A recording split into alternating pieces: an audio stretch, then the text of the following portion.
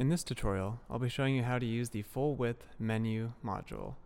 Now the menu module lets you take one of your menus that you have created in the Appearances Menus tab in your WordPress dashboard and place it anywhere on your page using the builder.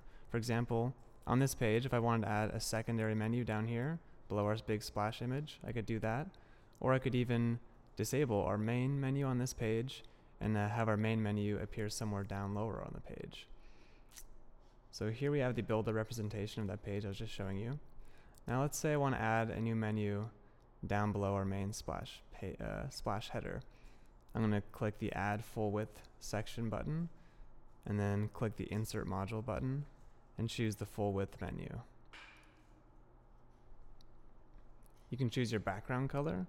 So if you want to change the background color to like a dark gray, you can choose your text color. Since I chose a dark background color, I'm going to want make my text light.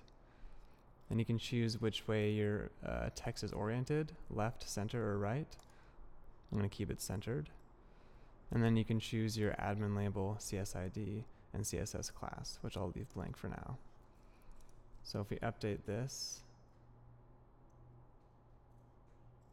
and take a look at our page, you can see that a new menu has been added down below.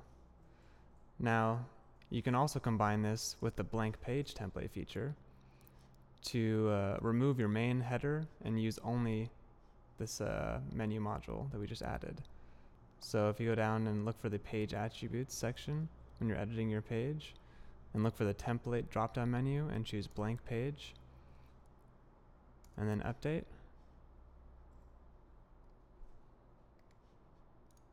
we've now removed the main header in favor of using only our secondary navigation that we created with the menu module. This is a great way to create unique landing pages or unique home page.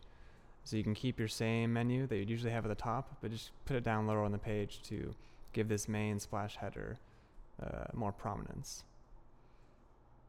And that's a basic overview of using the menu module.